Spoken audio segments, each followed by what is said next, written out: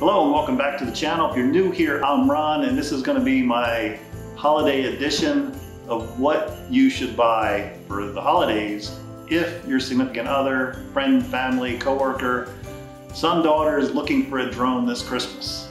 So let's jump right into it. Christmas is right around the corner, and many of you might be overwhelmed with all the options out there. Whatever your reason for looking, I think I can help.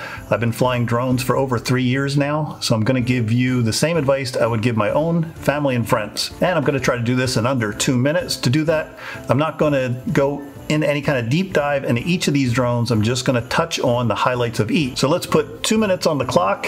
Oh, and please remember to hit that like button and subscribe if you haven't already. It's always appreciated. So here we go.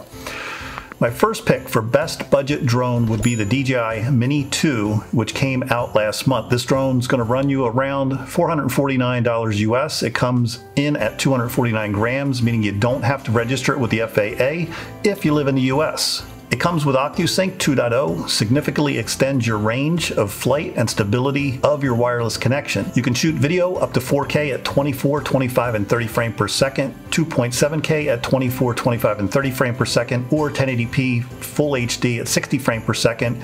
It's got a top speed of around 35 miles per hour and a battery life that's going to give you around 31 minutes of flight time. Again, this would be my budget pick for someone new to the hobby or someone who's never owned a drone before. It's a great pick for the money. My second pick would be the DJI Mavic Air 2. It's going to run you around $799 US, so it's more expensive than the Mini 2 that we just talked about. But as they say, you get what you pay for. This is a great all-around drone and what I would recommend for most of my friends and family if they asked me what I would buy or recommend. I owned the original Mavic Air and I loved it.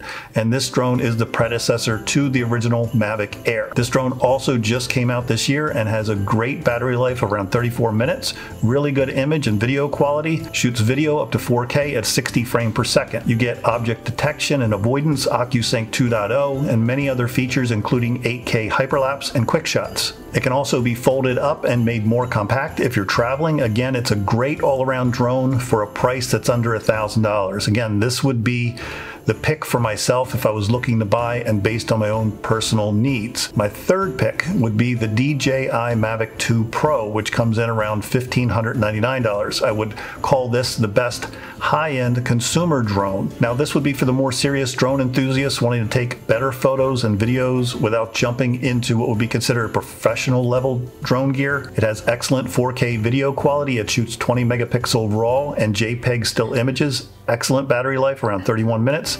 It has a foldable design for travel and storage and includes obstacle avoidance sensors as well. Again, you're going to pay more for a drone like this, but the image and the video quality will be noticeable. Now, the reason you get such a great shot out of this drone is that it uses a 1-inch sensor compared to a lot of other drones using a 1 2/3 inch camera sensor. My fourth pick would be the DJI Mavic 2 Zoom. Very similar to the DJI Mavic 2 Pro, but comes in a little less at $1,349 US. The big difference between this drone and the Mavic 2 Pro is the Zoom has a 2-time optical zoom lens. Now remember, the Mavic 2 Pro doesn't have a zoom feature, but does have a higher quality camera. Aside from the camera, the Mavic 2 Zoom is the same drone as the Mavic 2 Pro. The Zoom just uses a 1 2/3 inch image sensor with a 12 megapixel resolution. The Mavic 2 Pro uses a 1-inch sensor camera with a 20 megapixel resolution. The zoom lens would be the reason someone would buy this drone over the smaller and cheaper Mavic Air 2. And my final and fifth pick would be an FPV Quad. If you're looking for something a little less traditional and want to get started in FPV,